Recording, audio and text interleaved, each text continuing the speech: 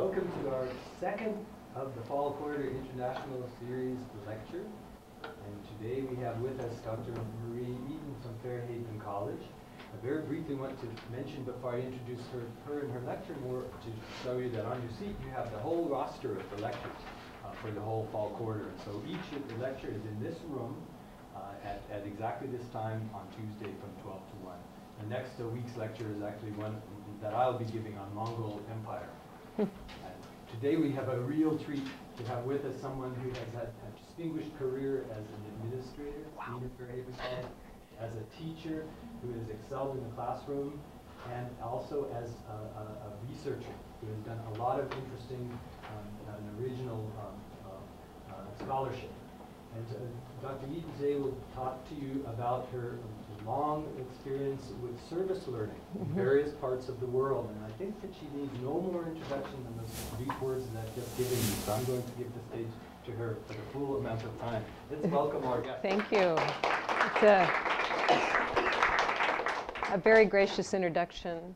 So I was on sabbatical last year studying childhood. And as part of that sabbatical experience, I had the opportunity to travel on 2 different trips, one to Thailand and India with the Institute for Village Studies, and one to Kenya with the Center for Service Learning and colleagues, including student colleagues. And so what I want to talk about using those 2 trips as a case study is I want to talk a little bit about international service learning and why this kind of model of giving students the opportunity to not only study abroad and in other countries, but also to do a meaningful service work that connects to their studies and to the needs of the agencies is a model to be exploring. And I think some of you in the room definitely are doing that, and I know are interested in the same thing. So I have 2 student colleagues with me today, Catherine Bakken and Isabel DeLise, who went with me, and toward the end of the presentation I'm going to give them a chance to talk a little bit about their experiences so you can hear from them the kind of impact it has had for them. So I want to talk a little bit about global citizenship. Those of you in the room who are interested in international study, you know that we're trying to prepare students to face global issues and to become global citizens, and that developing global literacy in this day and age is a little bit like thinking about computer literacy a decade ago, that without a deeper understanding of the world and its problems, we're not going to be able to grapple with the kinds of issues that are facing us as a community, us as a nation, and us as a world.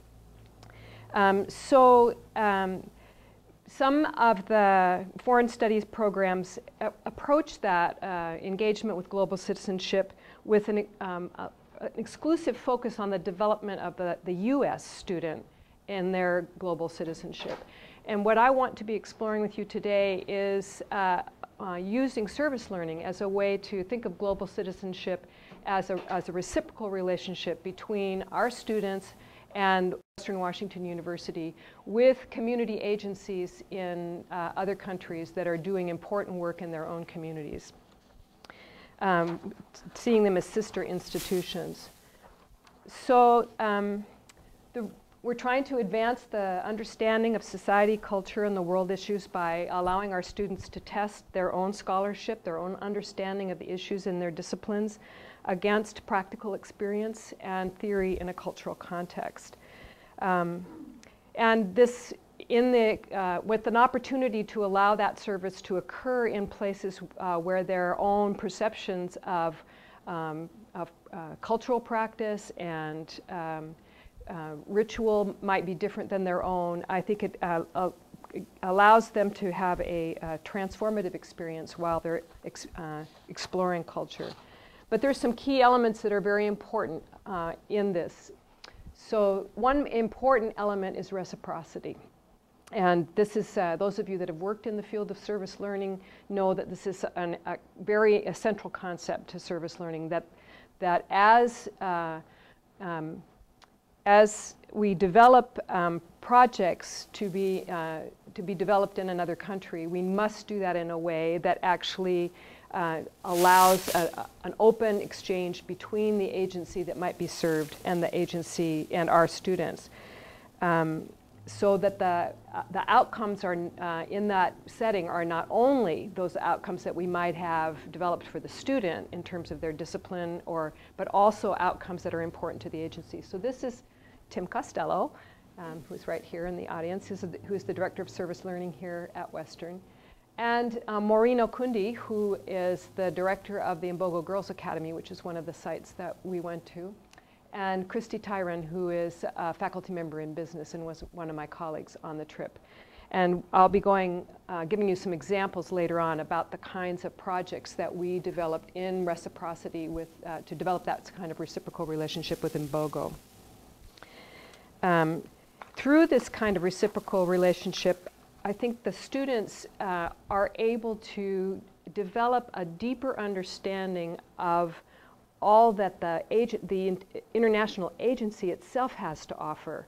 I mean, sometimes when we go to do service work in another country, we see ourselves as the benefactors to that agency that might have some needs, but we may have less understanding of the ways that we are also getting back from that agency and developing capacities ourselves through the work that we do together. These community partnerships must be developed on a sense of mutual respect and esteem. And a well-developed international service learning program demands that we develop relationships with community partners that have a long-term commitment. You can't really have a good international service learning project where you drop in once and then drop out again. It takes time to develop the relationships with an agency and the kinds of trust and respect that are needed to develop those sites. In each of the case studies that I'm going to share with you, these projects have been developed or are being developed over a longer period of time with the commitment that we will return and engage with that agency again. Well, my little arrows kind of all went wacky. So that's supposed to be going in a circle. It looked different in my own screen. So that these partnerships were an engagement of local community partners. So the Slum Doctor program, which is a local nonprofit here based in Bellingham that serves different projects in Kenya, and the Institute for Village Studies, which is a nonprofit that helps take students to East Asia and has long-term standing relationships with agencies in East Asia or Southeast Asia. Also, between Western Washington University, the Center for Service Learning, and Fairhaven College, and then international partners, which I will be talking about now. So the Imbogo Girls Academy, Tonglen, which is in Dharamsala, and SAVE, which is in Sarnath, India. These three international partners are in different phases of development, and I kind of want to talk through how we're seeing these projects. So the first one I want to talk about is Tonglen. Tonglen is a Rajasthani refugee camp that is in Lower Dharamsala, and it is about 700 people live in the refugee camp. The mean age in the camp is 35, and that's not because all the old people leave, it's because they die. It's nearly 100% illiterate. 98% of the children in the camp are malnourished. Most of the people in the refugee camp are working, this is the part of India that still has a definitely strong informal caste system, although the formality of the caste system is diminishing in India. There is still a very strong informal caste system, and most of the people in this camp are from the beggar class or from what they call the rag picker class, so that the children in the community and are often spending their days begging on the streets of Dharamsala. or going through the garbage to pick rags and other things that might be recycled. The man you see in the picture is Jamlong, and he is a Buddhist monk, and Tibetan Buddhist monk, and he has taken this project on to help the Rajasthani community develop education, better health, and employment. Those are the three targets that they have. This is a site that the Institute for Village Studies is just beginning its negotiations with about the ways that students who come on trips to Southeast Asia might actually be able to help this site. So while we were at Tonglen, we mostly were doing a walkthrough and a small needs assessment, and looking at projects, particularly water projects. There's no running water in the camp. There's no access to clean water.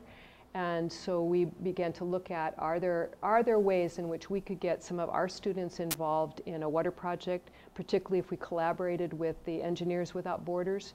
Are there ways that our students might be contributing to it? And we also are looking at education projects. So this tent with the black plastic over it is the school in the camp. Most of the children come to school. Most of the children do not come to school. The ones that do just come for an hour or two a day. So are there ways that our students could be participating in educational projects to build capacity for education? In 2004, there were no children at all going to school from this camp. And by 2009, there were 70 of the children were actually attending school part-time. And there are ways that we may be able to build capacity through some projects that our students could do. And the camp is currently using some of the students that are in the camp to educate their families about immunization and about other health issues in the camp, and there may be ways that we could also become involved in those projects. So this year's trip was an exploratory trip, and we spent a lot of time mostly with Jamlong, talking to him about the needs of the camp and then visiting the camp as a walkthrough. A second project that we were involved in India is one that is more developed, and this is called the Social Awareness in Village Education. It was developed by the man on the left. His name is Dr. Jain. And Dr. Jain lives in a community. Sarnath is north of Varanasi. It's actually where Buddha gave his first teaching. So it has great significance in the Buddhist religion, but it is also a very poor community, and many of the people in that community are from the Dalit caste, which is what we used to call the untouchable caste. And one of the major problems for that caste is that the access to education has been very limited. Access to education used to be limited by law. It was illegal to teach Dalit people to read and write. It is no longer illegal, but because most of Indian education is tuition-based and fee-based, even fees which would to an American seem like almost nothing are outside the capacity of the families to actually accomplish. And so Dr. Jain, seeing this need in his community, that so many of the young people in his community were without access to formal education, has started a network of schools. And he began with, by training village women to provide preschool education first. So the Sarnath is the hub, and then the way the community is set up there, if you walk for 10 minutes, you're in a new little village. So there's a network of like 10 villages around Sarnath where he has trained village women to provide preschool education to the children in their communities. So instead of the children going to the fields to work with their parents or to sit beside the fields as their parents worked. Now the children in the mornings are in a small classroom. So this picture is what it looks like. They're just a little overhang next to the home of the village woman. And the children are studying largely Hindi language, a little bit of English language, numbers, number concepts, and learning what it means, like we do in preschool education here in the United States. What does it mean to be in school? So our students in this project, before we went, we had been in communication with Dr. Jain, and he said one of the things they lacked was books, and that he would be very interested if we could bring books that might introduce the children to some of the aspects of a wider society besides Sarnath. And so before we went, our students made books to take to Sarnath, and we spent some time with the children working with those books and then left them behind. This project is in its second year, and so it's a little more developed than the project in Thailand. And the commitment has been made to take a group of students here again this next year, and each year, the significant amount of time is spent with Dr. Jain finding out from what is the next aspect where they would like our help. And I think it's important.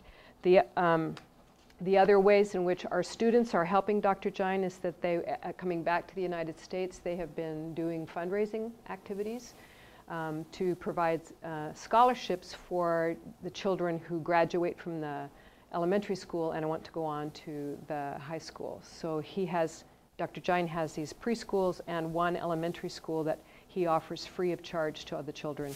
And then we're trying to help provide scholarship money for the students. So this is the elementary school. And then the last case study I'd like to talk about is the Imbogo Girls Academy. The Imbogo Girls Academy, there are a group of faculty from Western who have been working on the development of an international service learning project there for a number of years. So Christy Tyron from business, Charlene Duke from journalism, Angie Harwood from education, Tim Costello from the Center for Service Learning have worked with the director of this school and with the faculty there to begin to develop projects that we think will meet the needs of the school. We also Western benefited from the long-term relationship that Imbogo had with the Slum Doctor program, so that we were able to build the International Service Learning Project out of that relationship that was already established and the trust that was already established based on that. So one of the activities that we engaged in at Imbogo was a needs assessment. And we met with the students, faculty, and staff at Imbogo to develop a more complex needs assessment than had been done the prior year. And we'll be looking ahead to develop activities for next summer based on the needs that are identified by the international community partner at Imbogo. The activities we undertook this year were based on a previous needs assessment, and they included some career exploration work with the young women at the school. This is a school that serves many young women who have been orphaned by the AIDS pandemic in East Africa. There are other young women there as well. We also worked on some marketing projects for the Imbogo Academy and on some enterprise projects. And I'm going to let the students talk more about that. I might let Catherine talk more about that. So the opportunity for our students to work closely with the students at Imbogo and with the faculty and staff there, I think was a rich opportunity for them. So actually, let's pause there for a second. So maybe give Isabel and Catherine a chance to reflect a little bit about their experience, and then I want to come back and sort of summarize some of the aspects of international service learning. So maybe, Isabel, you could start and talk a little bit about your experience. If you're interested in that program at all, I just first want to say it was really wonderful and a great thing to participate in.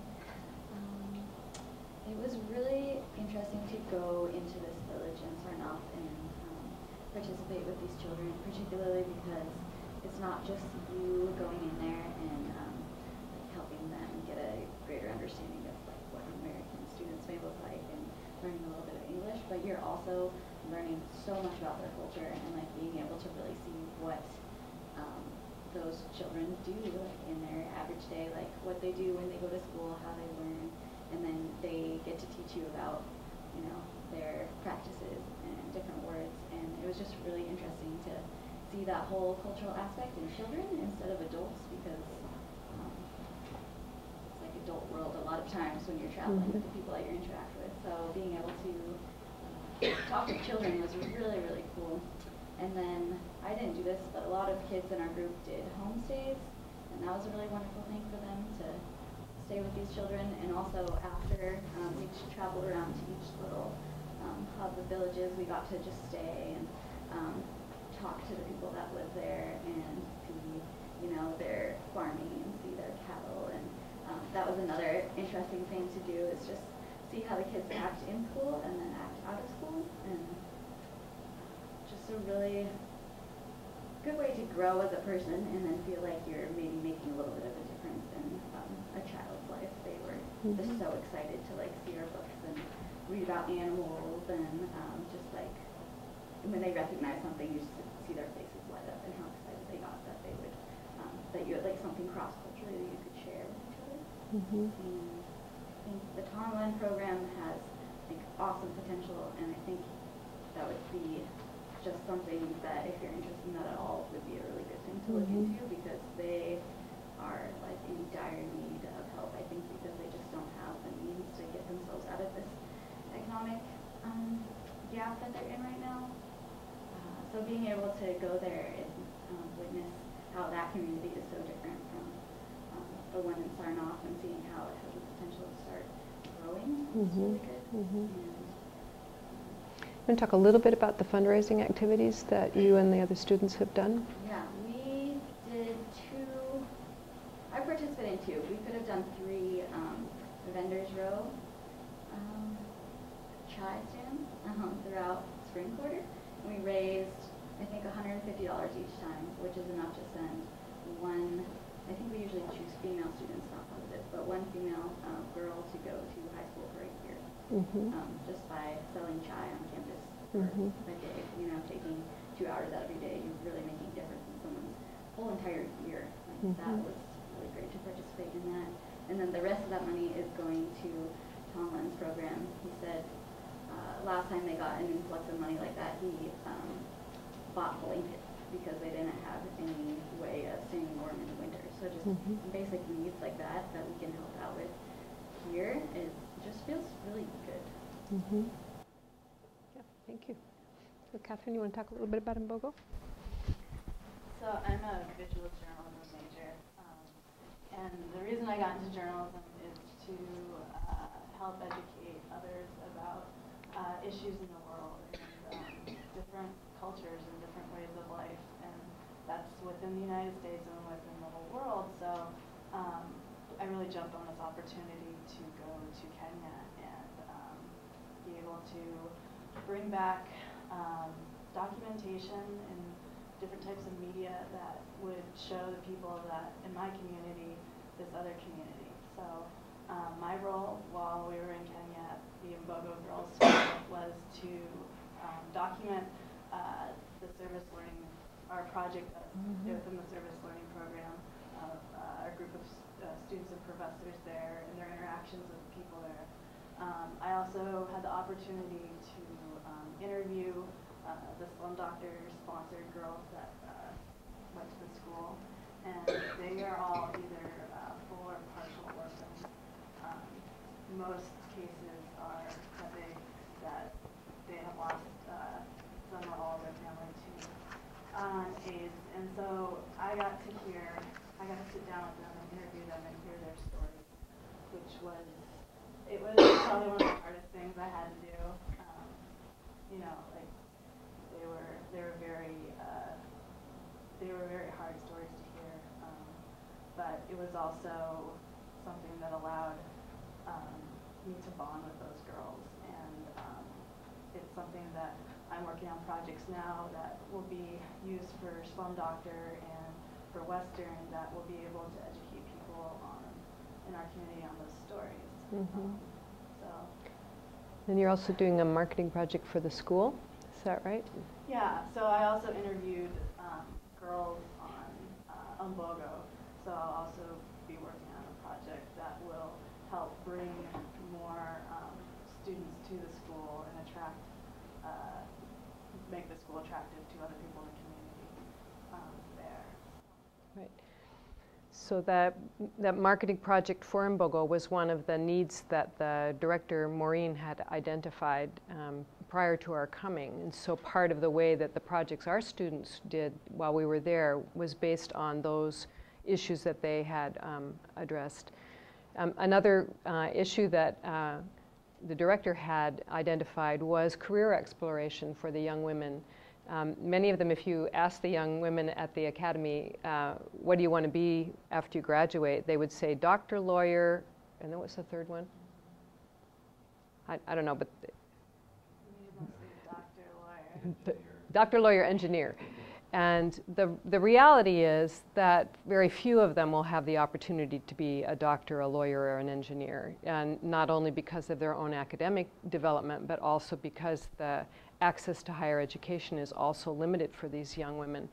And so part of what Catherine and Julie and Heather, the other three of the women in the student group, did with the young women was to explore what are the other kinds of careers that might be open to them, and to sort of broaden their own horizons about what might be possible. And I think there's a lot of people who want to be journalists now, or photographers.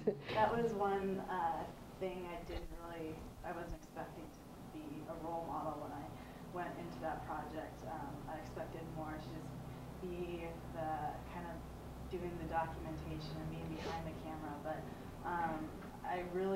it became very apparent that a lot of these girls, you know, they think success comes from having a high-paying job, and so the two other young women I was with, none of us are going to med school. None of us are going to be lawyers. So I think, you know, we got to like talk and interact with them and show them that success is defined in many different ways, and that just being an example of that.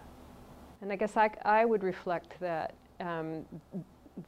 having women that were closer to their own age than I am, or Christy Tyron is, or Shirlene Duke is, also had a huge impact. The young women in our student group could interact more on a peer-to-peer level with the young women from Umbogo than we can as elders. And so there's that kind of power that we were able to accomplish for one of the activities that the director of the school had identified as an important activity.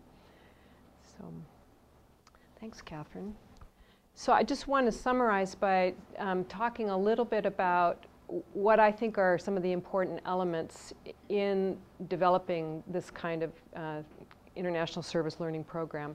I mentioned the key importance of reciprocity, and I can't stress that enough, how important it is that the kinds of activities that we engage in with these agencies are developed mutually, so they can benefit our students and help our students learn the things we hope they will learn, but also be of real use to the community, and not just what we might call service tourism, where you drop in and paint a wall and rush out again.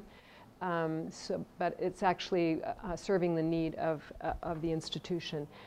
Another important thing, I think, is that there are opportunities to connect the learning while you're there. So in each of these cases that we had on-site seminars with the students, meetings in which we would gather and sometimes by ourselves and sometimes with experts from the community to hear about the ways that what we were doing might connect to the wider issues in that community or to the important aspects of culture in that area.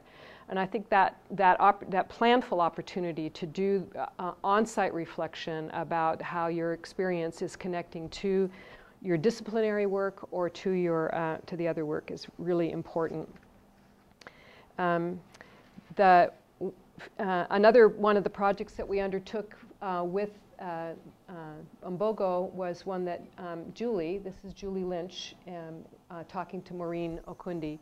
And one of the other projects that Maureen had identified was the development of some enterprise projects that the young women could engage in that might bring additional resources to them for scholarship or to the school for supplies.